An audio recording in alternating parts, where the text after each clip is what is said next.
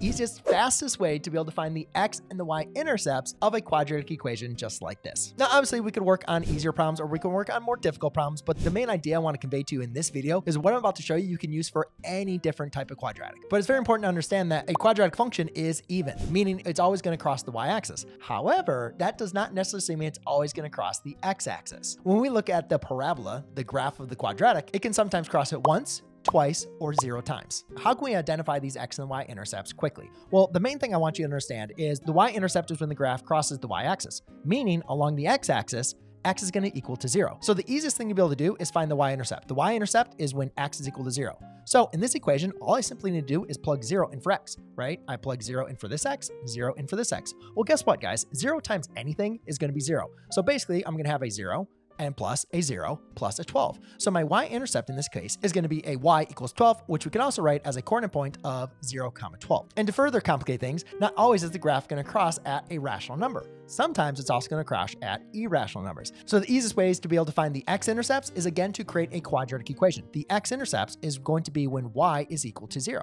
So when I replace 0 in for y, I now have a quadratic equation that is going to be equal to 0. So now I need to go ahead and take a look at and say, all right, what are my techniques I can go and use to be able to solve an equation like this? And there's basically 3 of them that you can use: factoring, quadratic formula, and completing the square. Now, the cool thing about the quadratic formula and completing the square, you can actually apply them for any quadratic. However, it's not always going to be the easiest method. Sometimes both of these methods can get a little messy, but you're always going to be able to arrive at the answer. My advice, if you're trying to do this quickly and easily, is to always look for factoring first. I know a lot of students do not know to look for factoring. They look at a problem like this and they say, a is not equal to 1. This is not going to be very fun. Why don't I just revert to using quadratic formula or revert to using completing the square? But if I can convince you to keep on practicing with factoring, I think you're going to see that that is by far the fastest, easiest way to solve a quadratic equal to 0 to therefore find your x-intercept. Okay, so let's go into how would we factor something like this. The first thing you always want to do is be able to see what can I factor out? Like, what do they have in common, right? And they have a common factor of 2. So if I factor out a common factor of 2, I'm now left with a 2x squared, a plus a 7x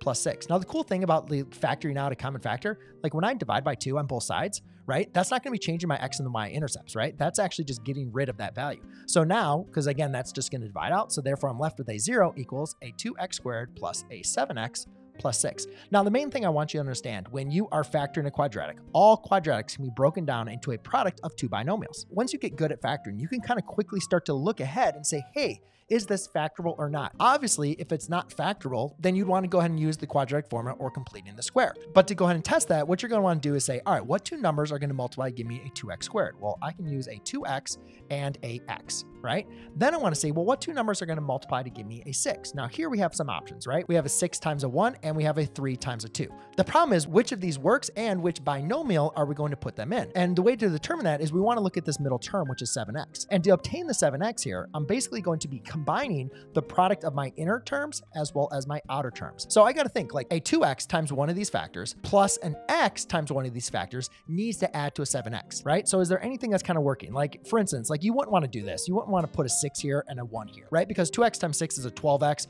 plus 1x is a 13x. That's already bigger than 7, right? So I'm trying to get to really close to 7x. So what stands out to me is if I do a 2x times a 2, right? That's going to give me a 4, right? 2x times 2 is going to be a 4x. And then if I put the 3 over here, right? That would give me a 4x plus 3, which is going to give me a 7x. And guess what? That is my factored form, right? You could switch them around and realize that would give you a 8x, which is close, but not the right answer. So now that we have our factored form, the great thing about solving a quadratic by factoring is now you can use what we call the zero product property. And basically what that states is whenever you have a product equal to 0, you can set each of those factors equal to 0 to go ahead and solve. The now existing equation you can solve using inverse operations. So I can subtract the 3, divide by 2, and x is going to equal a -3/2. Over here, I can just subtract the 2, and x equals a -2. So in this example, for this quadratic, we actually have 2 x-intercepts. We have a -3/2, 0, and we also have -2, 0. So there you go, ladies and gentlemen. Hopefully this video was helpful for you. If you want more examples on quadratics, or you want to go and take a look at the notes and resources I provide my students inside of my own courses, go ahead and check out the playlist and resources I have for you down below, or you can also check out my next video that I have for you here. Cheers.